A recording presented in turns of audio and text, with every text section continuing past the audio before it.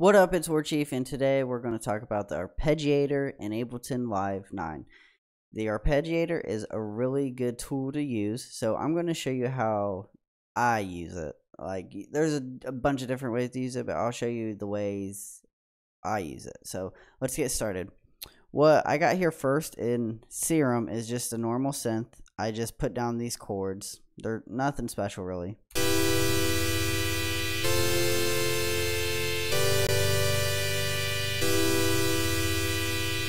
Usually when I'm writing music, I'll do like chord structures, and then to get a melody, I will put in the arpeggiator to see what kind of like harmonies I get, or melodies I get. So if we turn on the arpeggiator, you can see the style. It has a many different options. There's up, down, down, up. I'll give you a second to read those. You good? All right. Okay. Then the groove, you got straight. Then you got your swings. You can go offset. Your transpose you can shift. Go to major, minor.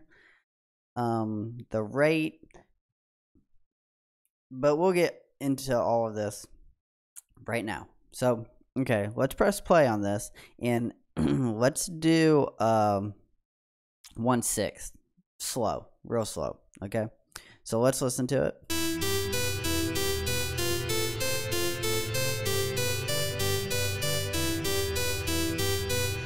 Nothing too crazy. It's just, you can play that on the piano. If I knew the notes, I can play it. What is the notes?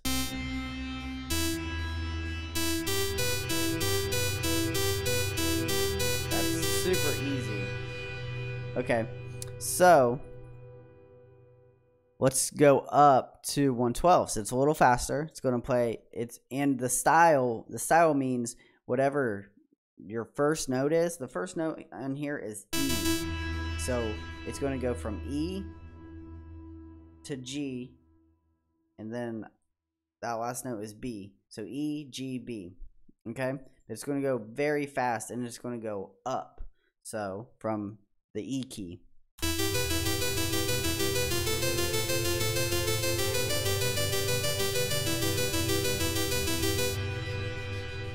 So that's how this style up works. Then you'll get the idea. Down, it's going to start from the key B and go down. My favorite one to use though is what is it? Random, because it's just random, and if you just sit there and record and just keep doing it, you'll get some cool ideas from just doing this.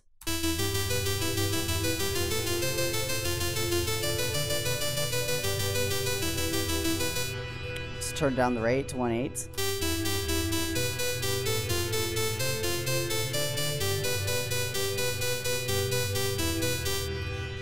It's not always going to sound great when you do random. It's going to actually suck most of the time, but if you just draw out your MIDI and then record it and just keep recording it, you'll get some pretty good things going on there. So let's go to the style again. Sorry about that. Okay, that's one way to use the arpeggiator, and you can actually record in your arpeggiator from your synth, from your chords. So let's add a audio clip. It's Command T. I always forget. It's muscle memory by now. Command T. Go over here to resampling. We're going to solo that and press the record button, and then we will record in our arpeggiator. The up, it's going to go from E to the B, and it's just going to arpeggiate. So let's see how good it records.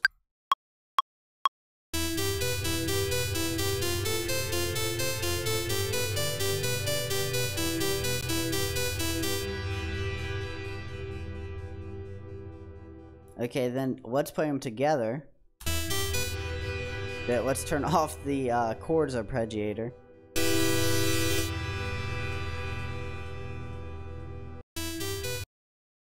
let's turn this sample, well, what we recorded, let's turn it up. Let's turn it up pretty high. Let's turn it out to 10 decibels. All right, so we can hear it.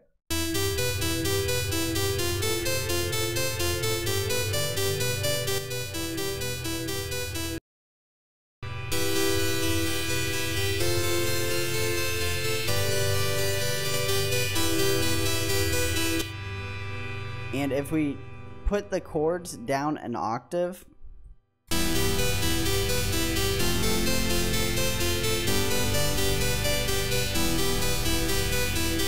gives it a little better feel and sounds a little better. So that's one way I get ideas for to make melodies and harmonies and all that, because I'll do the chord and then I will just repeat the note like an arpeggiator, and then I'll put the arpeggiator on the chords, and then I'll use either the random, or I'll use the coverage, or the up and down, because if you're just using 3 notes, you will figure out how to play it, because you'll hear it. You'll just pick it up. It will come naturally. You'll figure out what the arpeggiator is doing, and it does help me a lot. So does it help you a lot? Let me know in the comments below. Is the drum rack. Everyone by now should know that this works because I've seen so many tutorials on YouTube on what we are on right now on YouTube about this trick. So I will show you again if you have never seen this trick. What you do is you drag out your toms here. I just have random tom drums, but they're not random. I have high, mid, low, and then a floor tom. Okay, and then I have the arpeggiator on them, and then you drag out your notes, and then we'll listen to them. And then that's just gonna play them in order, like the up. So what you're gonna want to do is do coverage. You're gonna get random fills. So if we do it 112, it's going to be faster. And then let's go to random. This is the best way to use random, actually. The best way to use random is for like fills or hi-hat. You can do hi-hat patterns in this. It's really amazing, actually. Let's turn down the 1/8 though.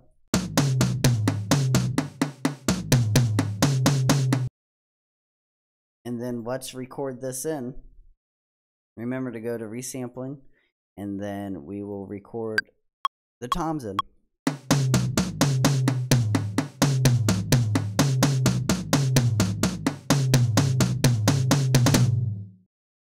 You see, you can mess with it while it's recording too. So that was crazy. Let's listen to that again. You need to hire that guy to play in a metal band.